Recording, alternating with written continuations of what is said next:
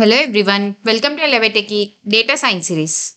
In today's video, let's see what are hyperparameters and model parameters in ML. First, let's see what are hyperparameters in ML. So think of them as the external settings that we as a ML engineers configure before training our model. Also, they guide the learning process, but unlike the regular parameters, they are not learned from the data.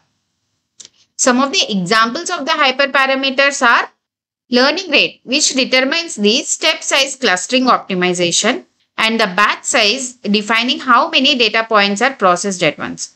Another example are the number of hidden layers in the neural network. Next, let's see what is the importance of these hyperparameters. So why are the hyperparameters important? So the right choices can lead to the well-performing model, while poor choices might result in the underfitting and the overfitting. So it's like adjusting the dials of the radio to get the perfect signal. Tuning the hyperparameters. So to find the optimal configuration, we engage in hyperparameter tuning. And this involves systematically trying different values for our hyperparameters. So imagine it as finding a perfect recipe with just the right amount of each ingredient. Now let's see what are model parameters in ML. In ML, model parameters are like internal variables that our model learns during the training process. Unlike these hyperparameters, which we set beforehand, these are fine-tuned based on the patterns in the training data. When it comes to the examples of model parameters, think of the model parameters as knobs and switches that our algorithm adjusts to make accurate predictions. In a linear regression model, coefficient and intercept can be said as the examples of model parameters, and in neural network, the weights and the biases of each neuron can be said as the model parameters. And why are the model parameters important? During the training process, the model iteratively adjusts these parameters to minimize the difference between its prediction and the actual outcomes in the training data. It's like the model fine-tuning its intuition to better understand the patterns it sees.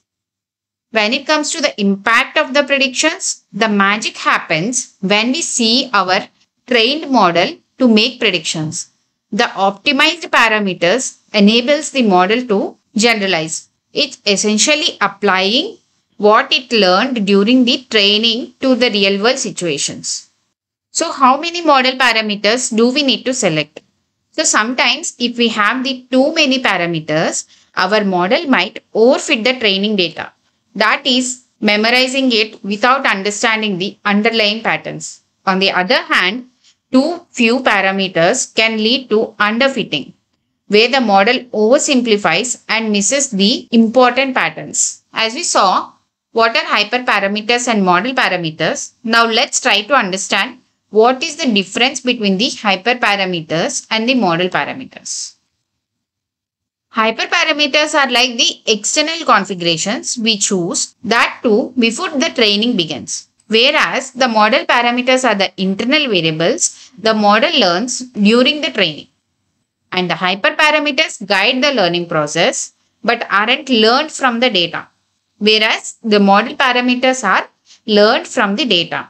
When it comes to the role of these parameters, for hyperparameters, choosing the right values is crucial for the model success. And for the model parameters, during training, the model fine-tunes these parameters to understand the patterns in the data.